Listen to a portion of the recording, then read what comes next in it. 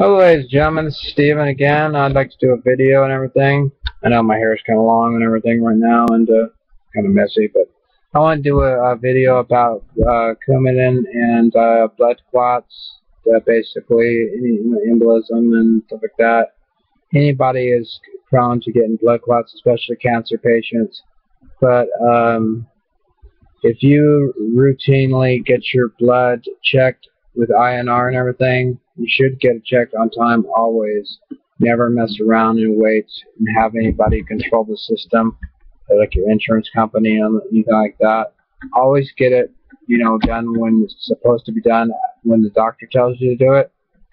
I mean, some doctors might skip it in and say, well, we can't do it because your insurance company would deny its coverage, at that time to check your INR or whatever. Don't do that, because by the time they deny your INR testing or whatever, you can get blood clot or you can bleed to death. Not just a blood clot. Most likely you might bleed to death, because what happens is your INR, it changes from time to time. That's why they got to do an INR test. For example, 1 week you could have a 2.0, INR ratio, whatever, and whatever your doctor wants you at on your points. Then the next week you might have a 5 point something, which is way too high. You could bleed to death in a lot of cases. It depends on your situation. You have heart valve disease, and you have heart aortic stenosis, aortic, fibrillation, and all this other stuff. Fancy words, I know, but that's why you got to be seen by your doctor.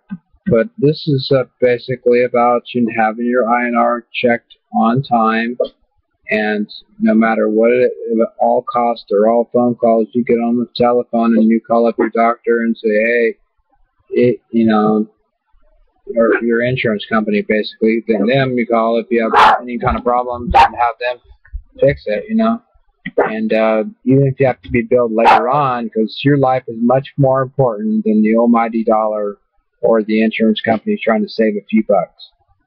And I know that things getting all messed around nowadays because of this and that and yada yada yada, and that we spend too much trying to lower the deficit, we're trying to lower the cost of healthcare spending, but what about the lives that could be saved of just one mistake on somebody else messing it up for you guys just because a little bit of fraud going on? Doesn't mean that you have to be the one, the victim, and die in the hospital, guys. I know the bad people can ruin it for the good people. Okay, that's what this video is about. I just wanted to share a little bit of experience with you, because I have some experience in this field. Because one reason I have the experience in this field is because my dad died of too much bleeding in the brain.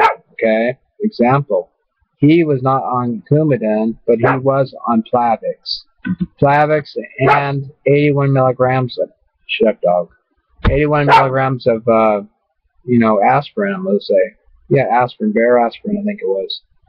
Joseph, that's the name of it. Okay, precisely. And I told the doctor what was going on. High blood pressure, and he just didn't give his blood pressure pills right. He lowered his blood pressure pills from 2 a day to 1 a day, I believe it was. He kept getting headaches. He kept telling me. I called up his doctor myself, and he says, no, keep them on the same milligrams. Don't do nothing about it. It's common in diabetics to get headaches. It's a stupid doctor, man. I'm glad he lost his license. I'm glad he's gone. But you know what? Negligence kills. That's why you got to keep up with the doctor appointments well, and do what you're supposed to do normally. But just a little bit of something to chew on. That's all. And main thing is keep your point average, just like a diabetic does with sugar. Okay, I know I shouldn't be talking because I drink a lot of Coke. I'm not diabetic, knock on wood, yet, but still I drink a hell of a lot of Coke, guys. But just like when you check your sugar, you're doing like Brett Michaels does. He has to take 4 injections a day of Coumadin. So on that note, just hello. that's about it. So That's all I have to say. So, okay. Have a good day, everyone. God bless. Peace.